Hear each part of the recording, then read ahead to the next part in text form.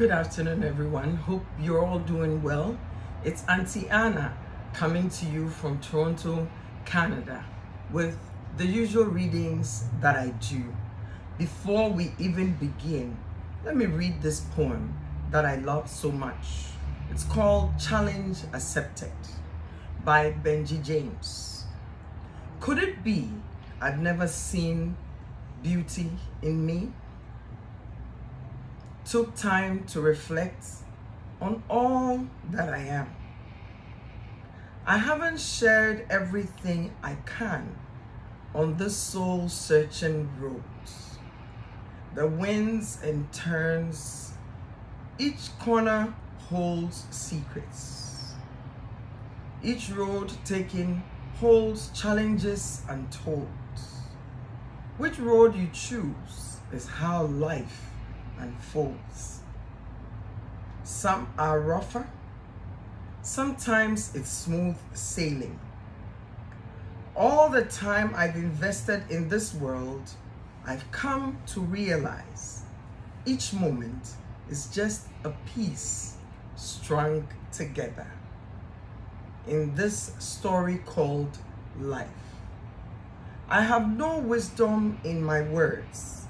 All I know is I've survived, yeah, still alive.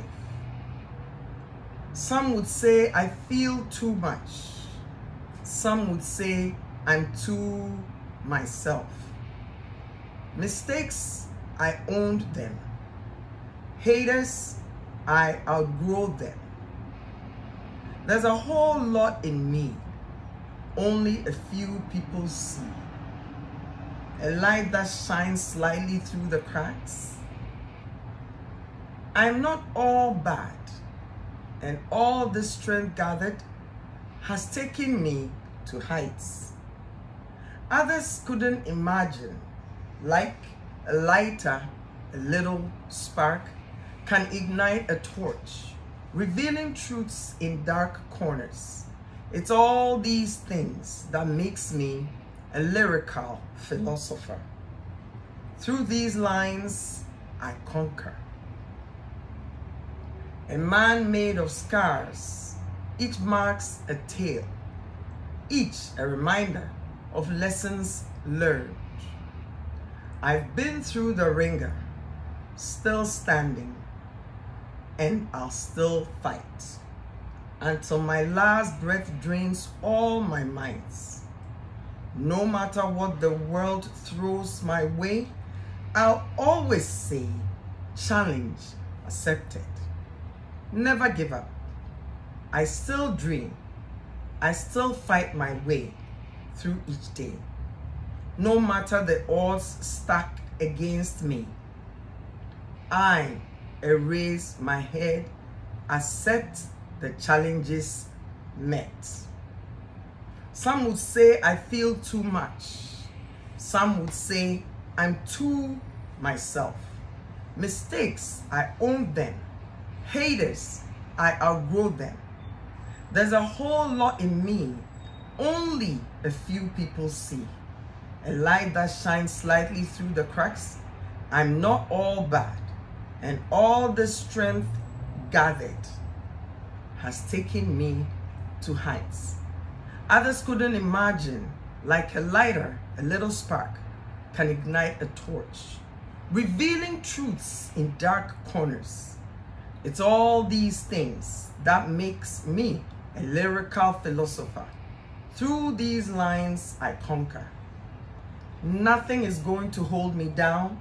I'm going to dance like a warrior. All these bad habits couldn't be sorrier.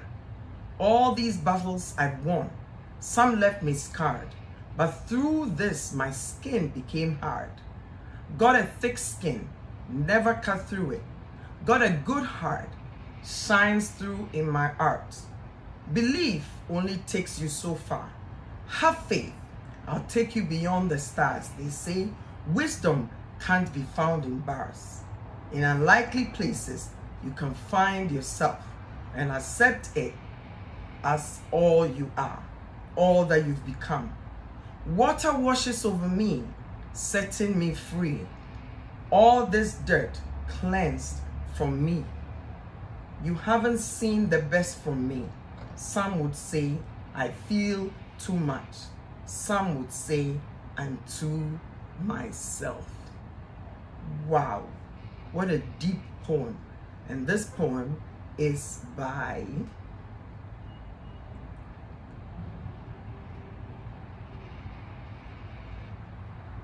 Hasnick.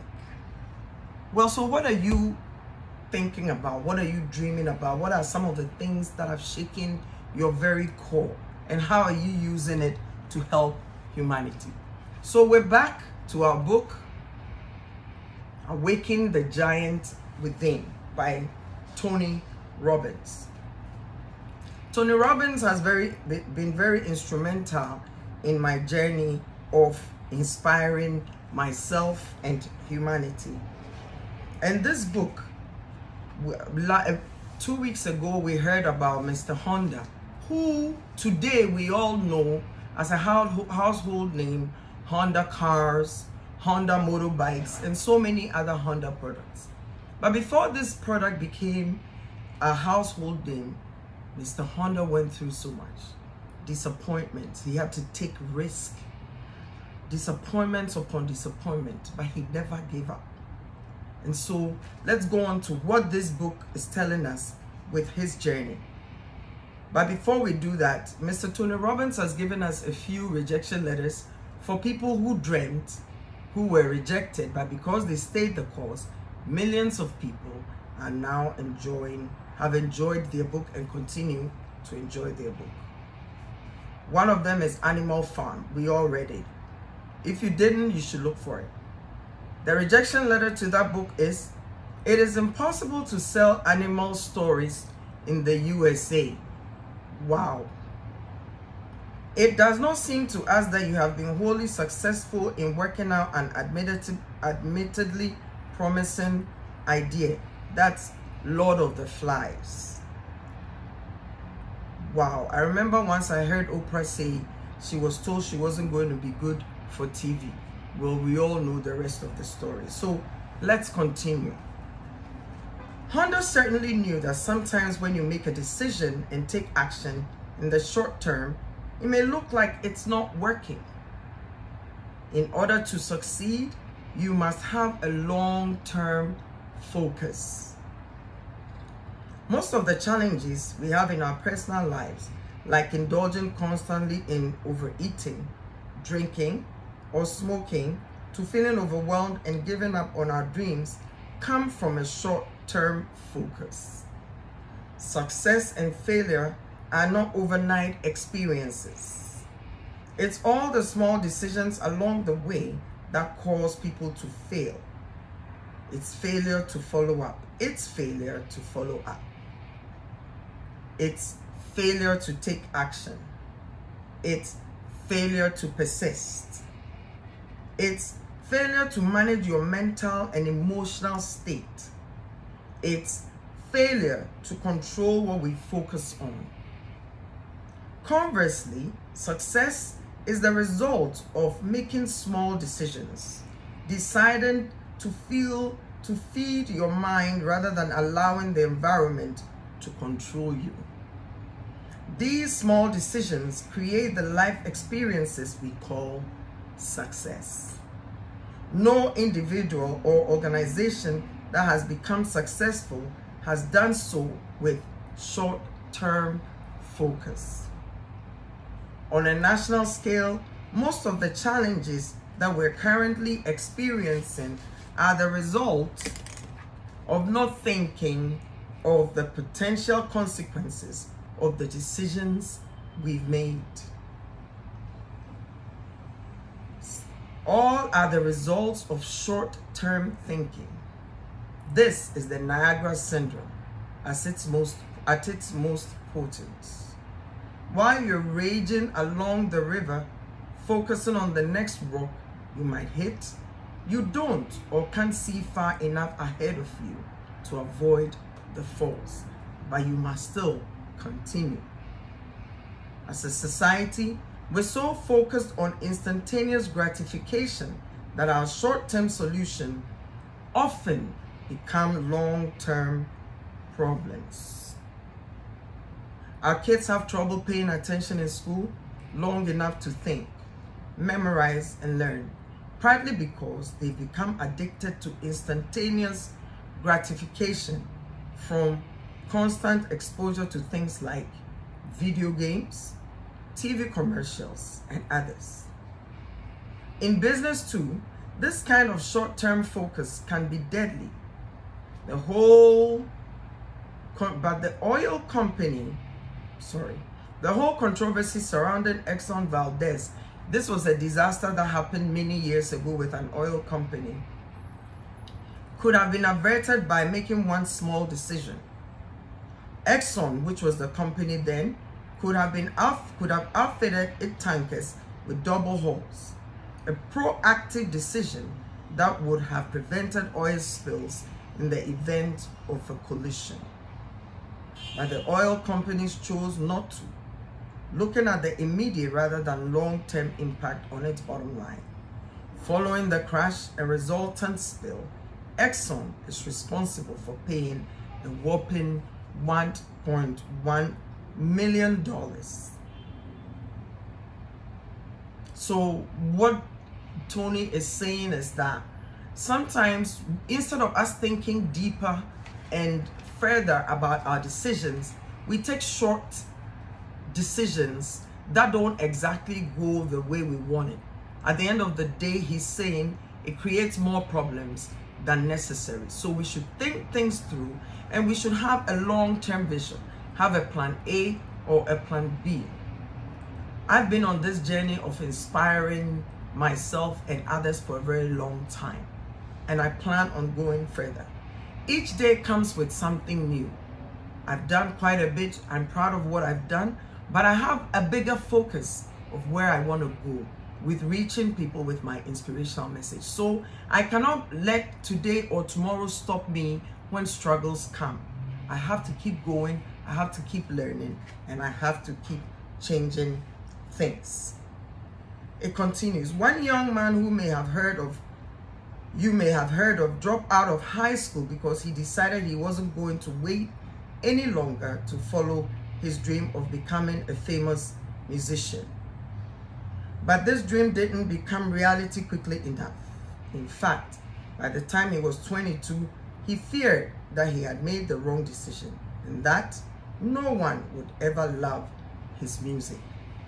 He'd been playing music in piano bars and he was flat broke, sleeping in laundromats because he no longer had a home. The only thing that had been holding him together was his romantic relationship. Then his girlfriend decided to leave him, and when she did, it pushed him over the edge.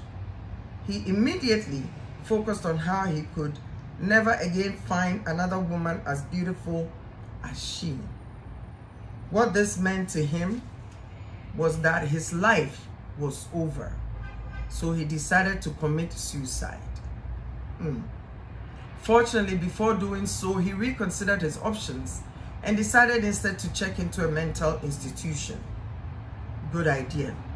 Spending time there gave him some new references about what real problems were. He later recalls saying, "Oh, I'll never get that low again," he now declares. "It was one of the best things I ever did because I've never gotten to feel sorry for myself, no matter what's happened. Any problem since then is nothing compared with what I've seen other people go through." By renewing his commitment and following his dreams long term, he eventually had all that he wanted. His name, Billy Joel. Wow. Can you imagine if Billy Joel had given up because things were going wrong? Can you imagine? Look at all these beautiful songs that many of us have enjoyed and continue to enjoy. Can you imagine that this man, whom millions of fans love and supermodel Christy Brinkley married, was ever worried about the quality of his music or finding a woman as beautiful as his ex-girlfriend? The key to remember is that what happened to be impossible in the short term turned into a phenomenal example of success and happiness in the long term. He didn't give in to depression. He didn't give in to dropping out of school. He didn't give in to being broke. He took care of himself by checking into a mental institution, and there he got a little rest. Looking at others, he realized his situation wasn't so bad after all. So what are you doing? One belief that I've developed to carry me through extremely tough times is simply this: God's delays are not God's denials. Often, what seems impossible in the short term becomes very possible in the long term if you persist. I can speak to this. On my journey of making a difference, on my journey of developing my charitable organization, Endless Possibilities, on my journey of running programs, on my journey of trying to inspire others, sometimes things go so wrong, I want to quit. But then I look at the good I've done. I look at the good in my heart. I look at what's possible. I take a little break, like Billy Joel did, check it into a mental institution. I come back and continue on the journey. And as long as the heavens bless me with old age, I will continue to do that. That is Inspire Society and myself. A metaphor that I use to remind myself of this is comparing life's ups and downs to the changing of the seasons. No season lasts forever, because all of life is a cycle of planting, reaping, resting, and renewal. Winter is not infinite. Even if you're having challenges today, you can never give up on the coming of spring. Oh, winter can get so cold. Sometimes you just want to cry. But then the minute it goes down a bit and the weather becomes a little bit warmer and the birds begin to sing again, life begins. We get very excited. We think about the beach. We think about barbecues. We think about hanging out with friends and family. So whatever season you enter, winter or not, know that spring will come. For some people, winter means hibernation. They stay inside. For others, it means bobsledding and downhill skiing. They go out and get wild. You can always just wait out the season, but why not make it into a time to remember? Wow, why not? Why not turn all those negative things into positive? Remember the thing about lemons? When you're given lemons, what do? You make lemonade. One of my best quotes is, gold comes to its purest form after it's been through the fiery furnace. You see, the mineral gold that is used to turn out beautiful jewelry that we buy and wear so proudly goes through a lot of fire. So see yourself as gold coming to its purest form. Don't give up. Don't lose hope. Okay? It's Auntie Anna coming to you from Toronto, Canada, with readings to inspire you, to inspire me. What can I say? I'm dedicating my life to inspiring myself, to doing good in my humanity. In my humanity. That means I don't always get it right, but I plan to continue on this path to inspire you, to inspire me. And so I'm developing programs that will continue to bring us all hope. Stay blessed, be encouraged, be inspired, and make sure that you turn your lemons into lemonade. See you soon.